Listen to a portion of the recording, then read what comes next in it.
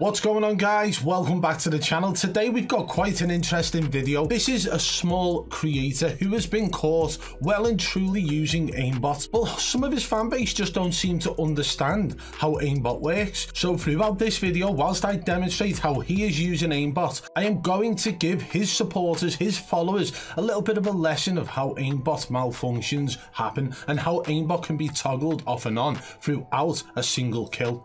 So, without further ado, let's crack on with the video. So we're going to start this pretty much from the start of where I figured out that this guy was cheating. Taylor Scott tagged me in a post, and in this post there were two clips shared, right? He tagged me and Center saying, "What's your take, gentlemen?" Saying, "Is this kid aimbotting or not?" He's saying it's the right stick flick. So this guy straight away saying right stick flick on both of these clips that this guy shared. They are going to be involved in a compilation of clips that I go through very shortly in this video, but for now I want to take you to the next step. It wasn't just the one guy accusing Osa Faded of using aimbot. Even somebody called Evan here posted another video, and again we will break this clip down very shortly. I just want to show you how on earth this guy defends himself in the comment section, right? So this is literally one of the highlights of the whole story today. Okay, I actually shared that video on my Twitter account, which is badboybeeman1. By the way, if you want to go and follow me, you can. And I sent with it a screenshot of the image of the comments that Osa made to defend himself. In this clip, am I not jumping on a windowsill without assault gloves, meaning don't have accuracy while jumping? So his excuse for having aimbot in this clip is that he slipped on a slippery windowsill, right? That is exactly what he's saying there. So obviously I put this comment out saying this MF is using aimbot and blamed it on a slippery windowsill. And right now, guys, I'm going to show you why this comment is so hilarious. Let's go and break down the clips of Osa clearly using aimbot. So the first clip we're going to break down is the one in which I retweeted, where he's shooting through the front end of the airplane, which he blamed on a slippery windowsill, right? So keep that in mind whilst we break this down. We're going to show it in full speed first.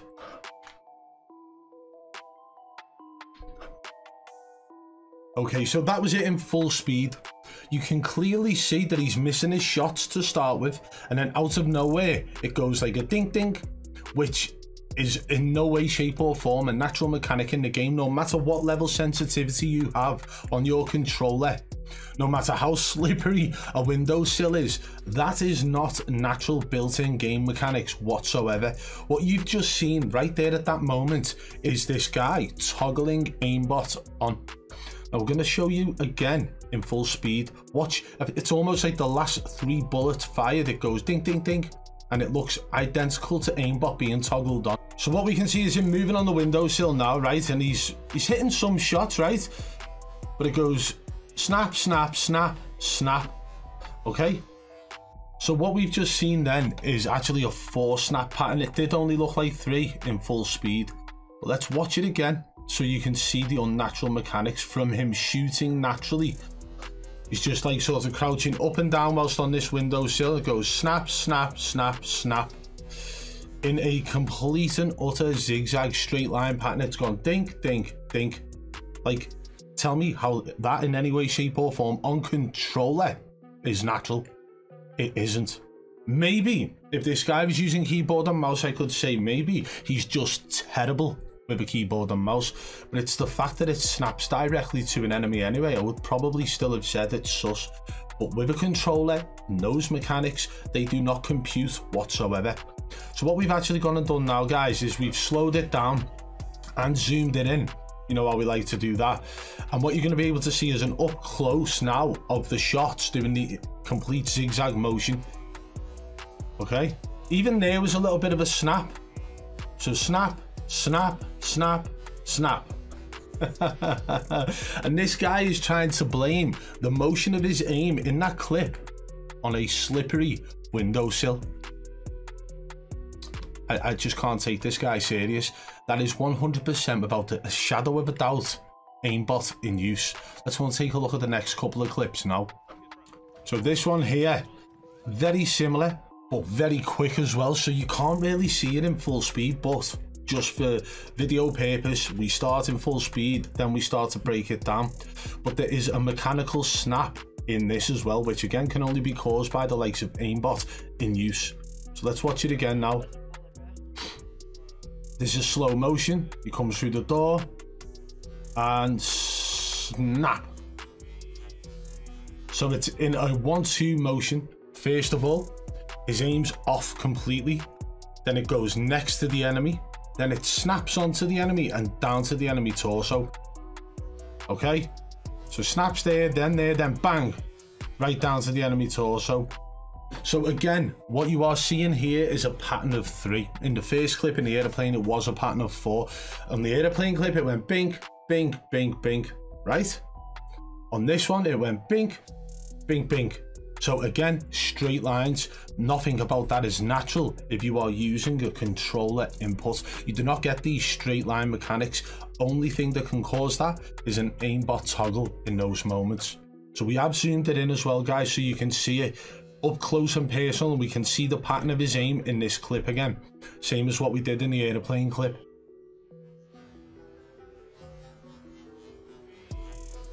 Everything about his aim in that moment is straight line motions. Bink, bink, right. It's like a right angle in this one. In the other one, it was a zigzag. So what we've got now is another clip where he does pretty much the same thing with his aim. Unnatural mechanics. So let's play this one through now. That's painfully obvious for me in full speed as well, but maybe not for you guys. So we will slow it down again. Here we go in 0.25 speed. He does see the enemy. His aim's off. It's on the head. It's off. It's on the head. And what that is caused by, guys, right at that moment, is him toggling off and on throughout that one individual gunfight. And for those of you who don't know how aimbot toggling works, this can be done by having aimbot set to a key on your keyboard, or a button on your controller, or a button on your mouse, or you can even have it tied to anything else like an external foot pedal device.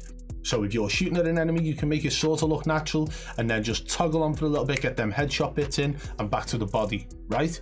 And that's exactly what he's doing in this moment. So let's just pull it back slightly again. I want you guys to fully understand the moment he toggles, but we will zoom it in as well. He's toggled there, he's off, and he's on. So it jumps to the head twice. If he was that good at the game and he was able to hit headshots like that, why not keep it on the head? Why toggle off and on, or move off and on, rather? So this is zoomed in now. He's off, bang. He's off, bang. It is so damn obvious that in this clip he is using aimbot. In every single one of these clips that you've seen in this video today, he is painfully using a rage hack setting on aimbot, but toggling it off and on. And just so you guys are fully clued up on the matter about aimbot toggling, I've got a video that can quickly show you exactly what that's like, and it's pinned in the comments below. And I might pin it up here as well if you remember when I upload the video. But listen, there is videos out there where you can understand a little bit more of how aimbot programs work. There's plenty on this channel. So if you are a supporter of this guy who's clearly been caught cheating and also banned from playing on CMG, which is where you go and play wages, then you've got to understand, like, if you're a supporter of him and you genuinely believe he's legit, you don't know what legit gameplay looks like, go and do some research and hopefully your eyes will be opened. So honestly, I think this Osa guy is completely done, but I want to use this moment as a pure and utter example of something to compare his aim to. Blatant toggle aimbot being used, and it reminded me of this clip of Diaz Biffle. Yeah, so you can clearly see how identical it is, the unnatural mechanics of it jumping from point A, B to C. Ready?